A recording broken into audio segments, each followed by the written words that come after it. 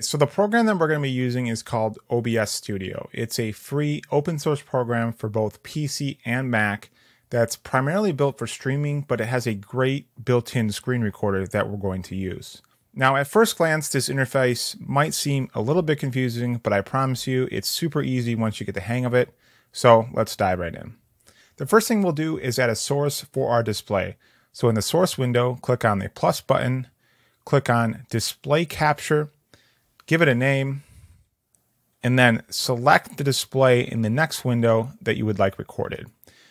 Now, one tip is to try to use the highest resolution monitor that you have to record your screen recording. If you can get a screen recording in 4K, it significantly improves your quality.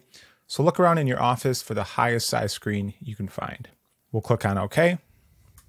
So at the top is what's going to be recorded when we start the recording.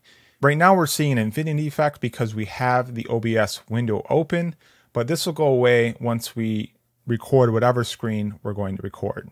Now, if for some reason your screen does not encompass this full black box, right click on it, click on Transform, click on Fit to Screen to make sure that it encompasses the full canvas. So we have our display capture set up. Now let's add a recording for any microphones we might want to add. Now, you might see that there's already 2 in your audio mixer, but these actually don't record, so I recommend hiding these. We'll right click on them, click hide for both of these sources. To record a microphone, you need to add it as a source. So let's go back over to our plus button, click on audio input capture to set up a microphone. Once you've given it a name, select it. I'm selecting this one because it's a USB mic. Hit OK. And now you'll see it's added a track back in our audio mixer that shows the level of your microphone. Now, if you want to record the sound of what's playing on your screen, you'll need to add another source for that. Let's click on the plus button again, find audio output capture, give it a name, and then you want to select speakers or headphones to capture whatever's playing on your computer. Now, one thing you need to do is right click on these, click on Advanced Audio Properties, and then make sure that you set up each of these as a different audio track. So our microphone will set up as track 1. So we have that as audio input capture. Let's deselect tracks 2, 3, and 4. And then our audio output capture right here, that is the recording of our desktop. So let's set that to track 2. We'll make both of these mono sources. And then we can hit close. Perfect. We're just about ready to start recording. We just have a few settings we need to set up. Let's navigate to the settings panel and then find the output tab.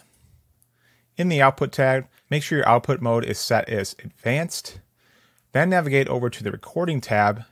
This is where we're going to change most of our settings. Right here is where you can select where you want your recording to save. For now, I'll just click on the desktop. Recording format, I would recommend MP4 or MOV. Audio track, make sure we select 1 and 2 for both our microphone and desktop audio.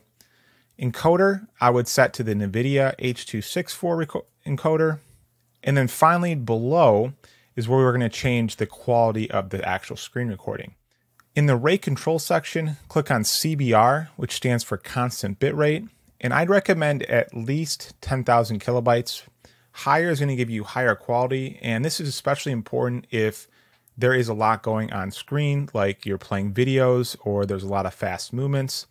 So I usually set mine around 20,000 kilobytes per second. You can go a little bit higher, but just note the higher you go, the more space you're going to take up. For the preset, you can select max quality or quality. Profile, leave as high. And then let's apply these settings. And then there's just one other thing we need to check on. We'll go to our video tab. Make sure our canvas resolution and output resolution is sized to the size of your monitor. For example, mine is a 4K monitor, so it's set to 3840 by 2160. And then finally, in the FPS settings, you can set anywhere from 24 to 60. We'll select 60, and then we'll hit apply. So everything is set up, ready to go. All we need to do now is click on Start Recording and then begin our screen recording. OBS is going to record whatever our display shows, so go ahead and navigate to your web browser or whatever program you're showing off and begin your screen recording. When you're done, just navigate back to OBS and click Stop Recording. And then you're going to find it where you told OBS to save the file. Now, a few extra tips for screen recordings. If you're using a browser to show off a web application, I highly recommend removing your bookmarks and using a clean browser. Get rid of any plugins you might have there or extra tabs. That just makes it look a little bit cleaner and easier to follow. Also, I'd recommend zooming in slightly by using Control or Command plus to zoom in to like 125%. And then finally, both Mac and Windows allow you to increase the size of your cursor, which again is just going to make it easier for someone to follow along. So I hope you learned a ton in this video. At Capture, our goal is to make video easy for your marketing team. So if you have any questions, or if there's a video you'd like to see from us, please leave a comment down below. My name is Rob Devroy, and thanks for watching.